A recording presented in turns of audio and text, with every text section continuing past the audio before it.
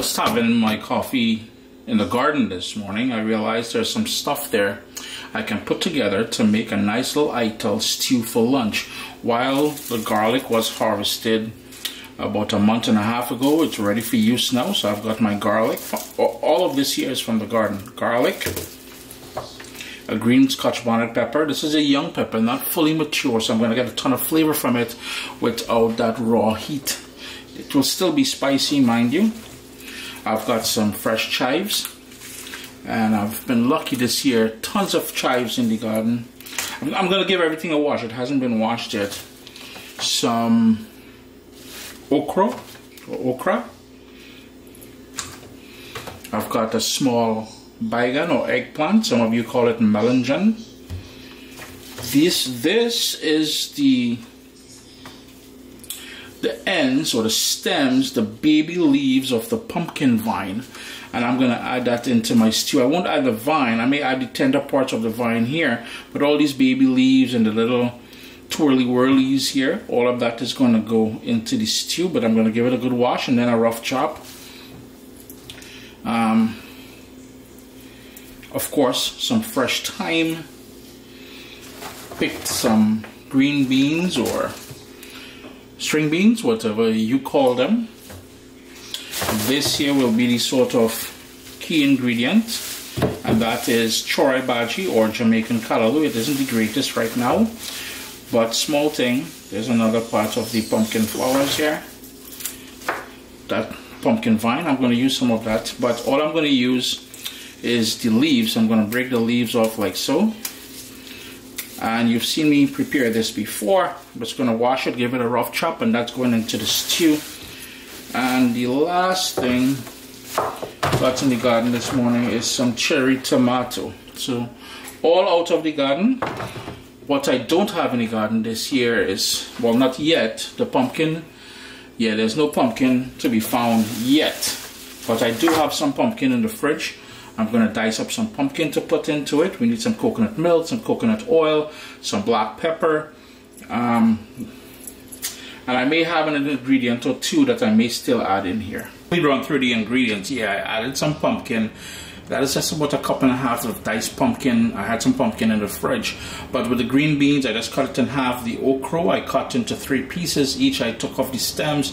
We've got the fresh thyme. I'm just going to use the leaves, but later on I'll show you. With the eggplant, all I did was give it a good wash, and I diced it, left the skin on.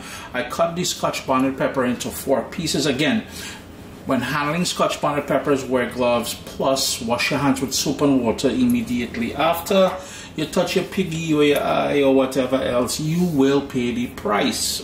Chris put the warning out there. The chives I've got all chopped up. I've got the garlic. I smashed the garlic. I picked off the leaves, the baby leaves of the pumpkin vine there. And the Jamaican callaloo or choy bhaji, it's been washed and chopped up. If you wanted to add some just regular onion in there, you can do that. The other ingredients you'll need, black pepper, a tiny bit of turmeric, coconut oil, and later on we'll talk about salt. But yo, we're gonna make coconut milk. How could I forget? We need some coconut milk. On a medium flame, I've got my cast iron saucepan here. You need something with a bit of height to the sides. We are making a sort of a stew, as I said. What I'm gonna do is, it's on a medium flame, 2.5 tablespoons of coconut oil. I'm gonna add my eggplant in first because I want to sort of give them a little bit of a crust so they maintain their integrity. So basically they won't fall apart as easily. I didn't salt it, I didn't do anything to it. You don't need to, trust me. It'll take about 4 minutes, but you'll get a lovely golden color on the eggplant. I'm using a slotted spoon just to remove it. I can hear people complaining already. Metal on metal, Chris. Listen, press on if you're going to complain about silly things like that, yeah? Mute me out if you want. Oh, Jesus. Anyhow, we remove it, right? I'm going to set that aside. You should still have a fair amount of that coconut oil in there. If you don't, you can add a little bit more, because sometimes the eggplant would absorb quite a bit of it. At this point, we're going to go in with the diced pumpkin because the pumpkin will take the longest to cook amongst everything here. At the same time, since the pumpkin is going to lower the heat for me, I'm going to go in with the garlic and the chives. That's the sort of flavor ingredients that's going to help create that base of flavor that I'm always talking about. And whilst we're at it, I'm going to go in with the thyme. These are the baby stems here, so the baby ones can go in. The one off the main stalk here, I'll show you what I mean. All that can go in. This main stalk, that can go into the rubbish. You ain't trying to choke on that. No sir. Hit that fresh ground black pepper. It's been a couple minutes since I added the diced pumpkin in there, and if you don't have pumpkin but you have butternut squash or any one of those types of squash that you like using, feel free to drop that in there. At this point, I'm going to go in with my beans, the okra, and of course that scotch bonnet pepper that I told you guys is somewhat optional. I like the little kick, I like the little heat, that Caribbean sunshine. Just going to add a tiny bit of turmeric in there, and that's high in antioxidants and all kind of thing like that. The recipe itself will be with the printable recipe, that is, with the full list of ingredients, will be on CaribbeanPot.com very soon, within the next 24 hours, yeah? So head over there after you've watched the video and you can fudge the recipe from there.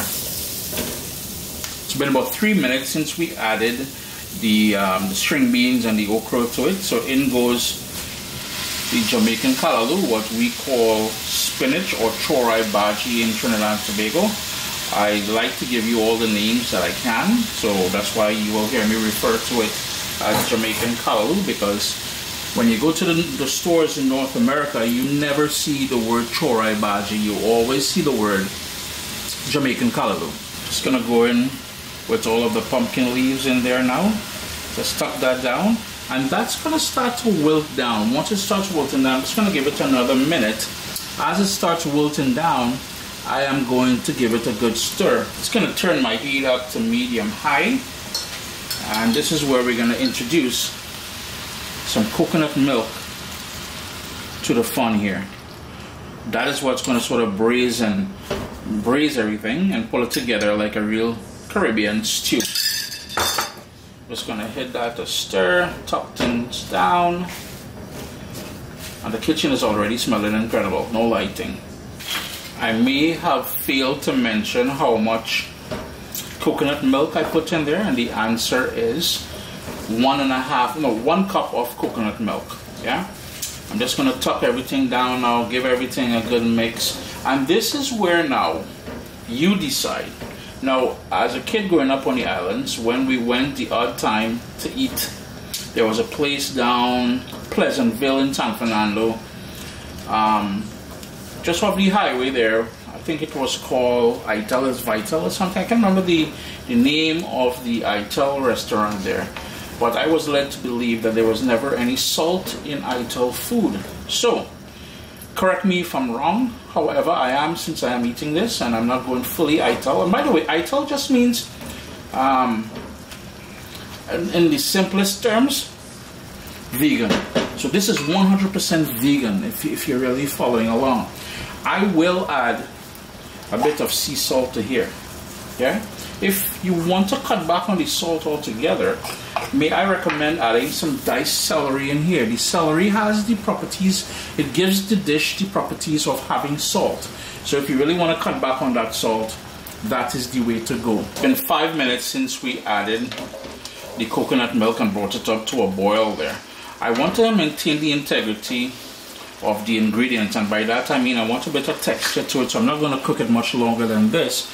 At this point, I'm going to add back all of the pre-cooked eggplant in there, and the reason for adding it now is so that eggplant will soak up some of that extremely flavorful coconut milk. And when I say extremely flavorful, because you know we've got that fresh garlic, the thyme, the chives in there, the vegetables would have also released some niceness. The pumpkin would start falling apart now and releasing some of the sweetness, the little kick from the Scotch bonnet pepper. You understand where I'm coming from?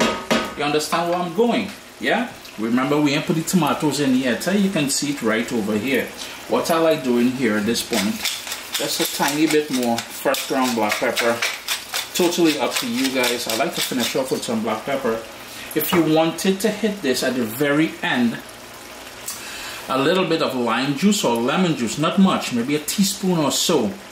Sometimes the Jamaican callaloo or chorai bhaji may tend to have properties which may itch your tongue when you're eating. It's sort of an itchy sort of sensation you would get. That would eradicate that altogether, and that's from my experience anyways. It's cooking down nicely. Now I know the residual heat in this pot will continue cooking this further. I want it with a bit of a gravy. I want that strong sort of oil down kind of texture and flavor when this is done. So I'm going to shut off my stove in about 30 seconds just before I do. And yeah, now is the time when you would taste the salt and adjust it, because remember, we didn't salt that eggplant. Eggplant tends to take on quite a bit of salt. It's all up to you. If you're keeping this salt-free, Ital, yo man, do your thing. What I'm going to do now is toss in that cherry tomato just to finish up things. Just going to tuck it down like so, tuck them down there. I'm going to shut off the stove and I'm done. Sup soldiers? Listen, if you enjoy this recipe, I'd really appreciate it if you hit subscribe and click that bell notification thing. If you've made the recipe, take a picture and send it to me. Email address down here. I mean, trying to tell people the email address, them butts will take the address and do all kind of thing with it. And tag me on Instagram at Caribbean Pot. I really appreciate you guys, and thanks for being in my kitchen with me today. Irie. Uncle Chris here, signing off for today. I do hope you guys get an opportunity. You know, this is stuff, and I try to make it in such a way that just 90 or whatever % of the ingredients came straight out of my garden. Uncle Chris's garden-inspired Ital Stew. Listen, some boiled provisions, some green bananas, some, even some tostones. If you have some tostones, some boiled and fried plantain, and you smash them and refry them, listen, organize. Irie? What's up, soldiers? Don't forget to click subscribe. If you've already clicked subscribe, hit that bell notification thing. I want to all you missing out on the new videos, man. Come on, click.